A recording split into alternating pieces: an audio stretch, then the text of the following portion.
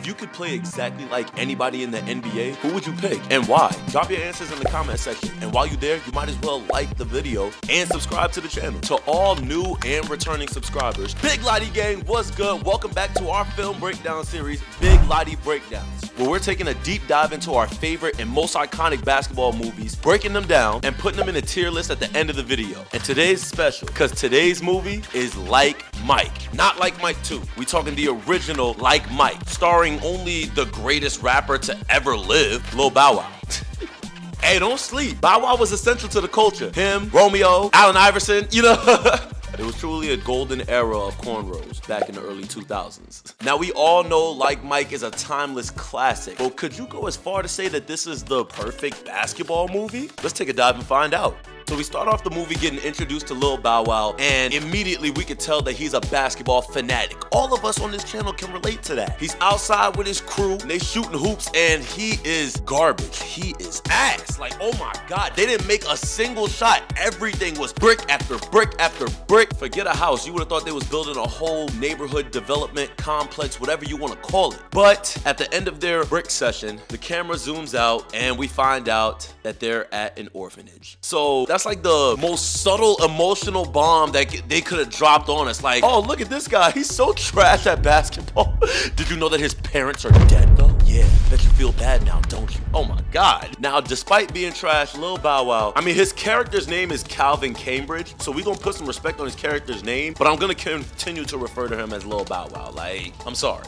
But yeah, even though he's trash, he does have the utmost confidence and carries himself like he's a real hooper, which I can respect. So when the next scene hits and the bully of the orphanage comes up to him and starts challenging him to a 1v1 for his Allen Iverson jersey, and side note, the OG throwback Sixers Allen Iverson jersey, and look here, if you putting that on the line, you gotta be some type of nice, you gotta be tough. Calvin is not. Lil Bow Wow is not. Like, oh my God. Ox came over, punked him, yo, let me play you 1v1 for your jersey, and Lil Bow Wow had this big inspirational speech talking about, look, I could take him. I mean, Kobe would have never backed down from no challenge. Allen Iverson wouldn't back down from no challenge. And Michael Jordan sure as heck ain't backing down from no challenge. And neither is Calvin Cambridge. And I'm watching the movie, I'm like, yeah, talk your shit, Cal. Talk your shit. Man, Calvin came out, he got ball first. He got ball first. Dribble, spin move. Tried to go for the fadeaway and got his shit sent all the way to South Africa. Oh my God. We need reparations after that one, because Ox took his jersey and then ripped it up right in front of him. Like, why are you being such a hoe about? Like, I never liked Ox, and they tried to give him some redemption at the end. Not gonna hold you. Still not rocking with him for real. I'm not really rocking with him, but we'll get to that point when it's time.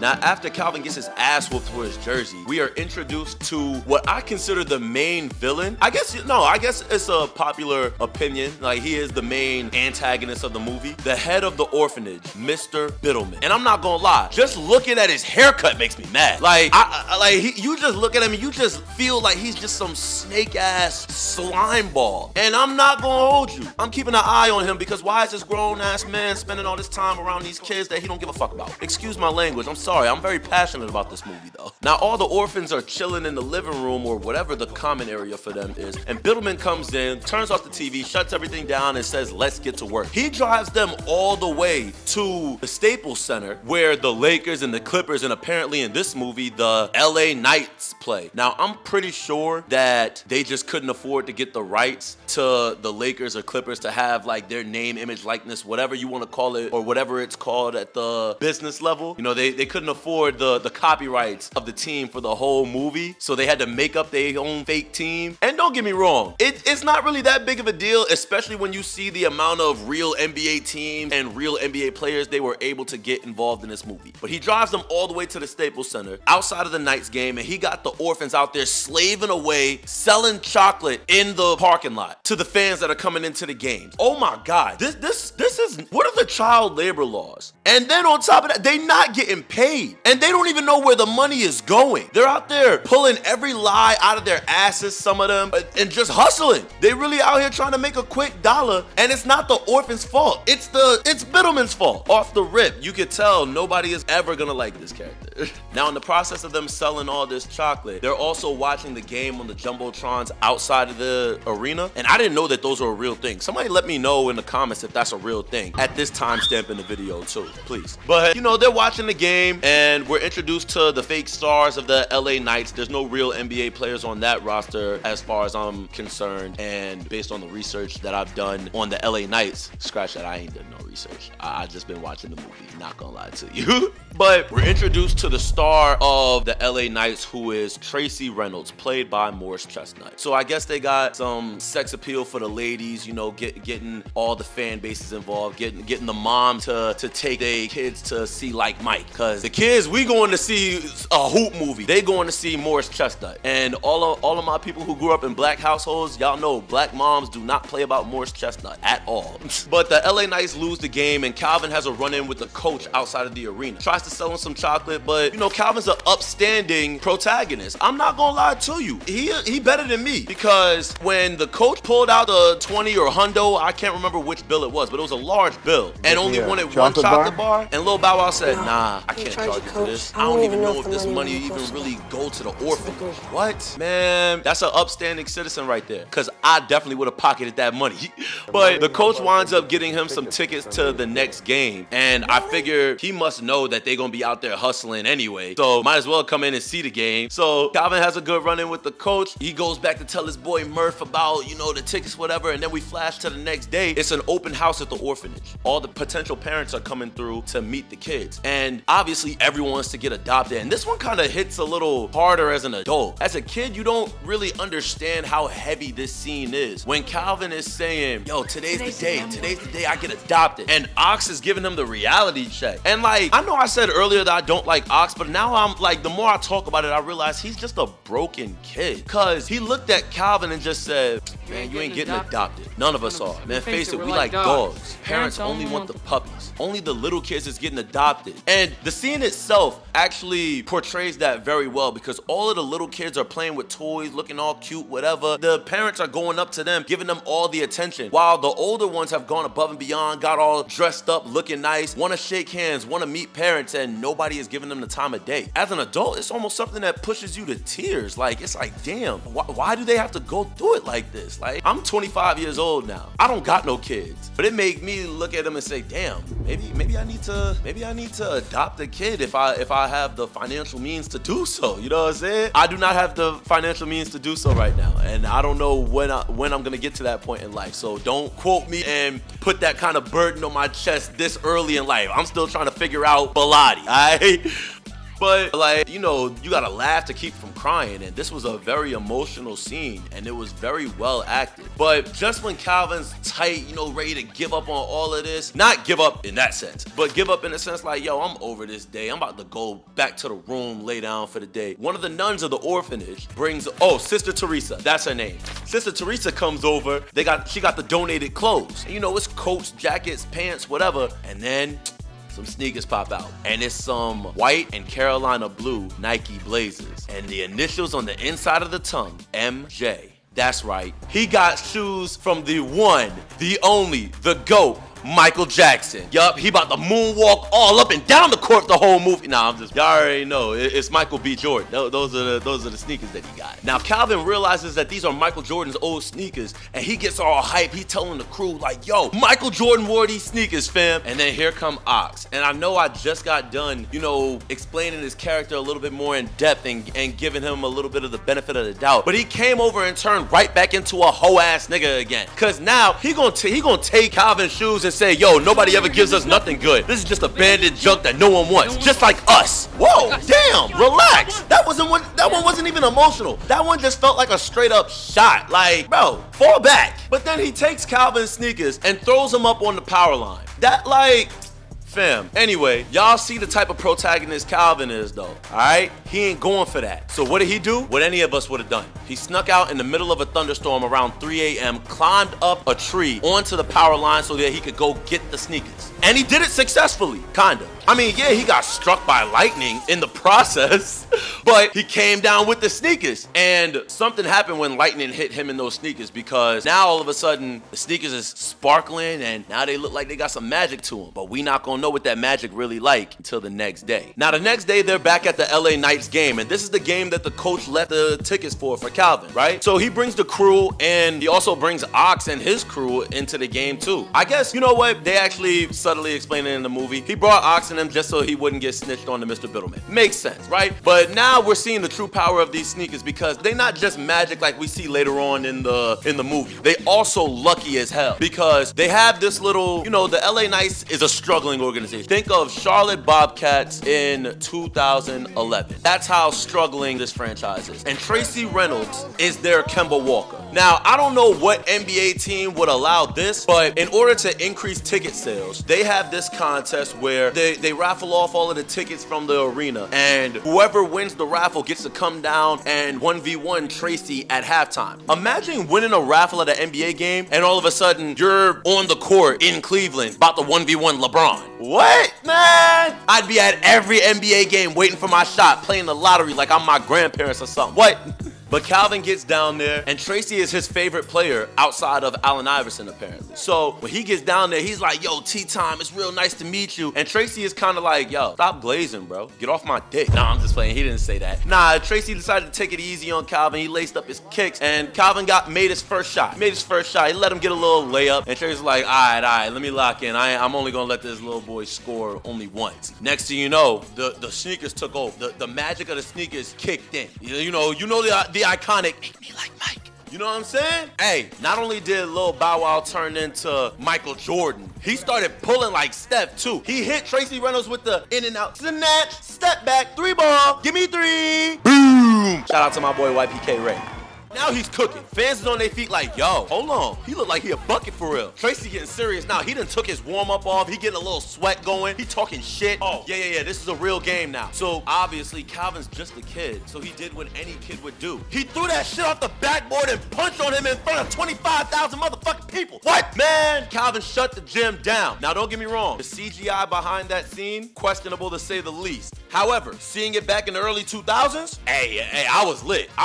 So the GM of the team saw that whole halftime show go down along with the rest of the crowd and the rest of the team, and he has a bright idea. He signs Calvin to a one-day contract with the LA Knights for him to sit on the bench and play show pony, essentially. You know, hey, the last guy who won our 1v1 at halftime, he got to sit on the bench during the game. Yo, everybody should come out. Hey, see if he's actually gonna play. They have no intent of playing him in this game, but the coach sees something in Cal, like, yo, I saw what you did at halftime.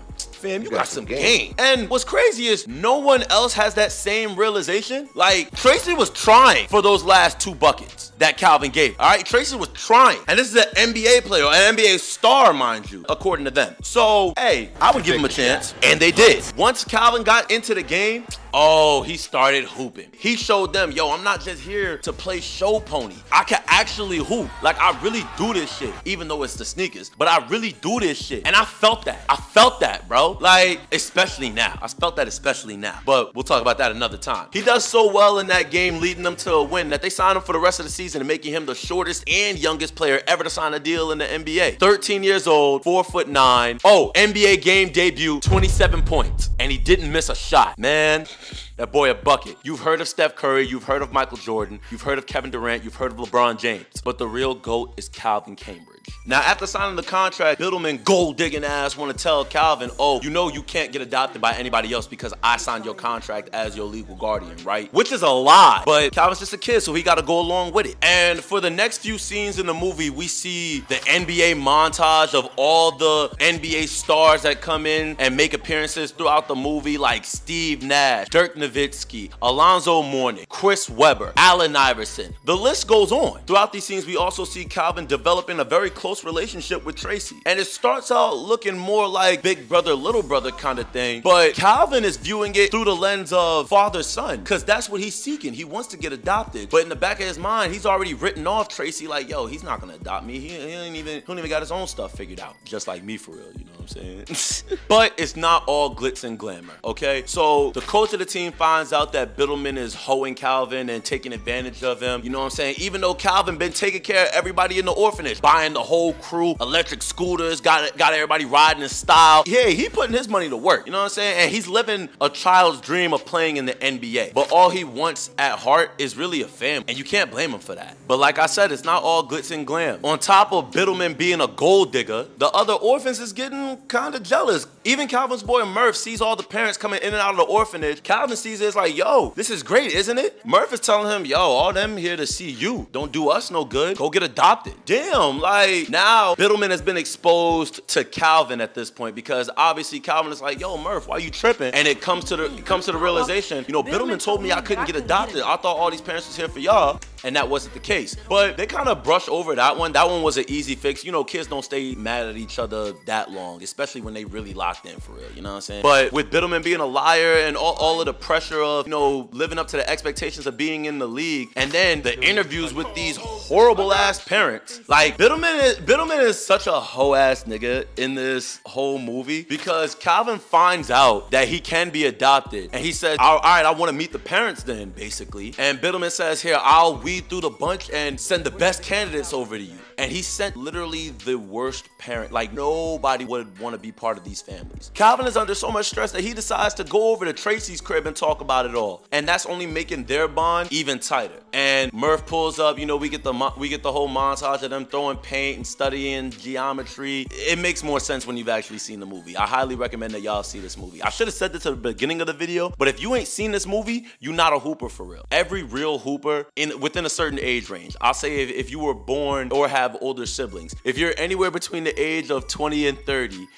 no, I lied. If you're anywhere between the age of, I'm gonna go 18 to 30, or you have older siblings or anybody close to you that's between those ages, you should have seen this movie. Like, there's no excuse for not seeing this movie, all right? And if you're watching this video and you ain't seen Like Mike, click off, come back later, but go watch Like Mike right now. It's a classic. Now, a lot of minor story threads happen throughout this time also. Like, Calvin finds out that Tracy doesn't have the best relationship with his father, and he's baffled. Like, yo, bro, that's all I want in life, and you won't even talk to your dad? You told me your parents were dead, liar. So they kind of fell off, but everything comes back full circle and actually like fixes itself for the most part. And then we get to the climax of the movie. This is where Biddleman is trying to figure out how he could cash in on Calvin one last time, because at this point in the movie, Calvin is getting ready to get adopted, right? Yeah, this is actually fairly important. So if you've seen Family Matters, Carl Winslow is actually pretending to be Uncle Phil in this movie. So this fake ass Carl, Uncle Winslow, Uncle Phil, whatever wannabe, he's not my Uncle Phil, you know what I'm saying?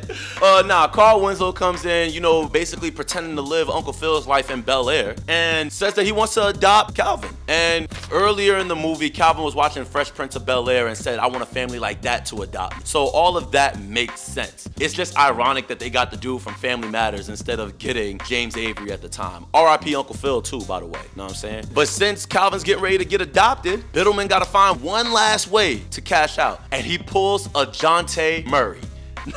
Nah, I'm just playing, but kinda. Biddleman finds out through Ox that Calvin is only playing well because it's the sneakers, right? So Biddleman takes it upon himself to steal Calvin's sneakers and then go and bet the under, basically. Like, Calvin is gonna have a horrible game. You know, they trying to make the playoffs as the Knights, and they getting ready to play against Vince Carter and the Raptors. Another A+ appearance in this movie, right? But they get ready to go play the Raptors to make the playoffs, and Biddleman put 100K on the line. Whoa, all right. They like, yo, what makes you so confident? And he tells the goons that's in charge of the gambling, I'm pretty sure Calvin Cambridge is gonna have an off game. And I guess, you know, he puts them on to, yo, I found out that, you know, he's only playing well because of these sneakers, and he live in my crib for real. So I'm about to steal his sneakers, and then we gonna be up. I just wanna know why they believed him, because now, not only did Biddleman successfully steal the sneakers to the point where Calvin realizes before tip-off of the big game that, yo, my sneakers ain't in my bag. Murph gotta come clean, like, yo, Biddleman stole them, bro. We gotta get it back in blood. Then we got some childish hijinks coming from that point. They kidnap Biddleman, tie him up in the chair, but the game is going on the whole time, and they trying to get the sneakers out the safe. And that's when my boy Ox comes through at the end to save the day. Calvin had to have real life heart to heart with him. He's like, look here, Ox.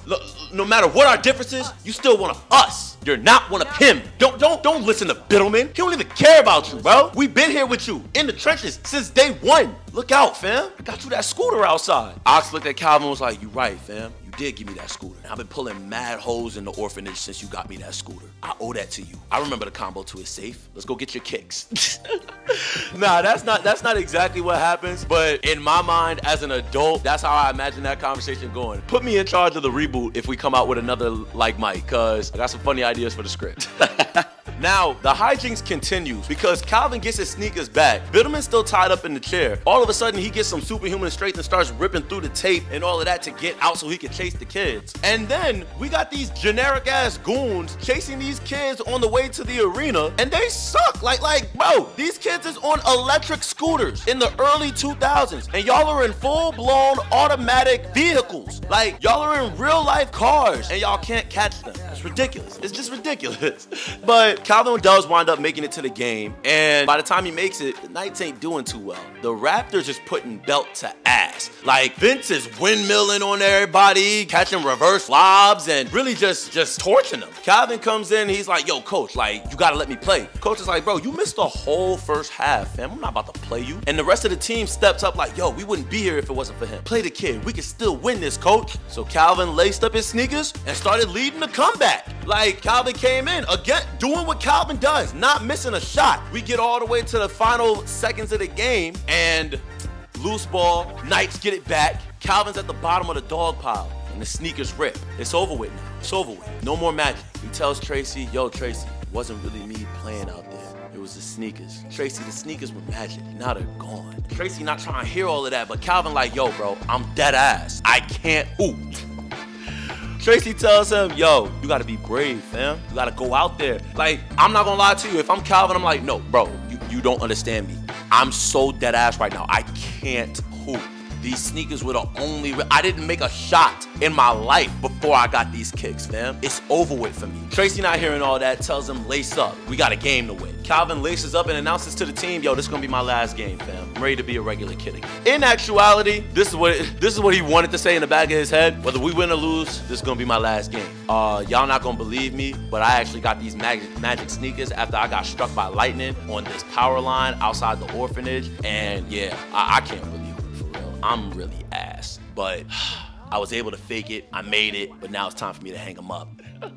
Anyway, moving forward, obviously, it's a kids movie, so the Knights wind up winning the game. Tracy hits the game-winning shot off of Calvin's assist. I ain't gonna hold you. Calvin hit Vince with the meanest pump fake, and Vince just jumped way too high for his own good, because no way you got pump fake so bad that he ran under your legs. And then, but hold on, why the Raptors send all 5 defenders at him low-key? Nah, they really sent 4. They had Vince on him. Pump fake, ran under his legs. Then they sent the triple team while Vince is out of bounds. Like, Vince is out to play. So now, that's four defenders. And you mean to tell me you, out of the 1 defender that's left, you don't have him on the second best player? Tracy wide open. Kicks, like, Calvin kicks to Tracy. He's wide open. Shot, top of the key. Good. And then the confetti coming down. The Knights win. The Knights win. You would have thought that they won the NBA Finals. But no, the confetti is coming down because they made the playoffs. So you mean to tell me that we did all of this just so you could be a first-round exit? Okay, whatever. Nah, but after that, Tracy winds up adopting Calvin and Murph, and it's a happily ever after, you know, ending to a movie. It's a real heartwarming film.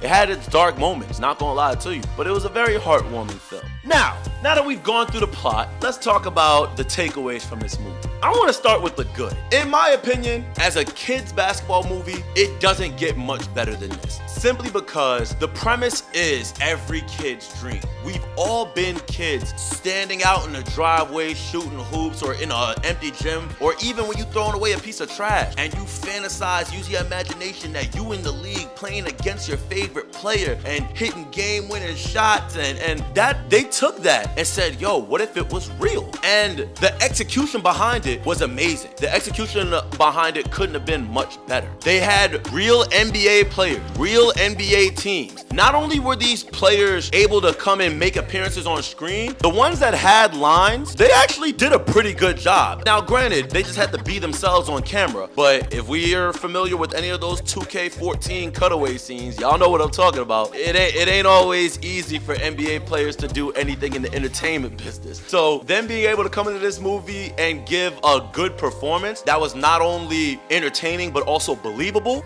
chef's kiss. I think the only negative takeaways is really LA Knights instead of LA Lakers. That ass. Even the basketball scenes made sense. Like the basketball scenes, I didn't feel like I was watching actors that couldn't really hoop and they had a whole bunch of stunt doubles. This looked like, yo, what if this kid was just dumb nice and was in the league? Like, there's no other way to explain it. Now, the only real negative takeaway that I have from this movie is what happens to Biddleman, because they subtly allude to like something bad happened to him. They were like, yo, no one's seen him since Calvin's last game. Something about a bet that he didn't have the money to cover. They killed him. They killed him. That had to be what happened. They killed him. He's sleeping with the fishes, or they broke his thumbs or something. Like something bad happened to him, and he either has a fake identity in hiding in Puerto Rico with Tupac, or he's sleeping with the fishes. Those are the only two options, and that's kind of dark for a children's movie. But those are the things where you put in jokes and themes for the adults so that they can be just as entertained as the kids are as they're watching this, you know, ridiculous hijinks and all of that. But now it's the time that everybody's waiting for. Where are we ranking this movie? What tier am I gonna put it in? Alright, not gonna lie.